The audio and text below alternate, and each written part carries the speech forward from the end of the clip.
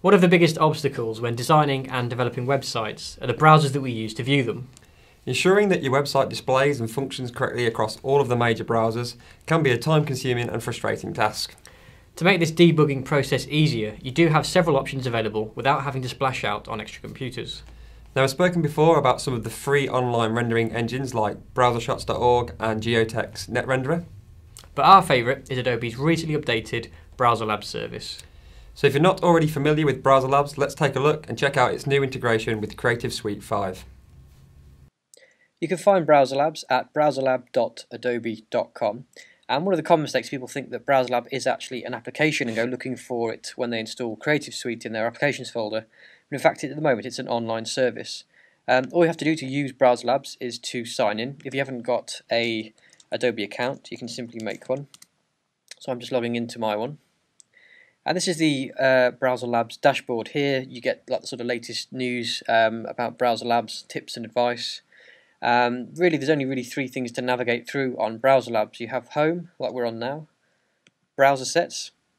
This is where you can define which web browsers you'd like to test your web pages in. You can create different groups, like I have here. So, for example, this one I've got the sort of complete collection, and then this is my sort of personal collection. And you can essentially tick the pages that you browsers that you wish to render your pages in. You can even change the order by moving them around here. So this is the sort of the load order of the pages. Now the one that you're going to be mainly using is this third button called Test, and this is where you can actually render screenshots of your web pages. So if I type in center here an address to a website that I've recently made, and I can hit enter. And as you can see, BrowserLab is going to render a screenshot for me for Firefox 3.0 for Windows and Internet Explorer 6 through 8. Because on the Mac I'm working on, I've got Safari and Firefox and so forth. It's really, the problems I usually encounter are usually always on the PC operating system. There's also a few useful features over here. If, for example, your homepage has JavaScript or Ajax or things that may require a little delay, you can actually specify in seconds how many seconds delay there would be before it actually renders the page. And over here you can zoom in, and as you can see, so far we've got a Firefox 3 rendered page, so I can use this to debug any problems on the page. If I click the drop down arrow here, you can see that Internet Explorer 6 is still rendering, but I've got Internet Explorer 7 and 8 ready, and I can flip between them to test how my page is looking. One useful thing that you can also do is do the 2-up view, which shows pages side by side to each other like this for comparison.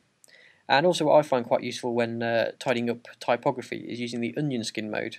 And the onion skin essentially layers two copies of the web page on top of each other. So if I use Internet Explorer 7 and perhaps Firefox version, you can see that the page lines up quite well, but the actual typography, the line heights and padding are slightly different, so it's quite useful for debugging that if you need to get it pixel perfect. So BrowserLab is a great free tool. At the moment it's just in its testing and beta stages, so it may become part of the, it may become an application or it may be charged in the future, but take advantage of it now while you can. And in the latest release of Dreamweaver CS5, they've actually integrated BrowserLab so that you can launch previews directly from Dreamweaver. Over on the right, there's the Adobe BrowserLab tab. If that isn't appearing on your CS5, you can simply get it by going to Window and the Properties. And there's also several other links. You can click the CS Live button here and drop down to Preview in BrowserLab. And also here, where usually you can preview in Safari and Firefox, you've now also got a link to preview in Adobe BrowserLab. So great free tool for testing the web page, how it renders on different operating systems to the ones that you have. Thank you for watching this week's web design video blog. Please leave any questions or comments on our supporting blog post or on our YouTube channel.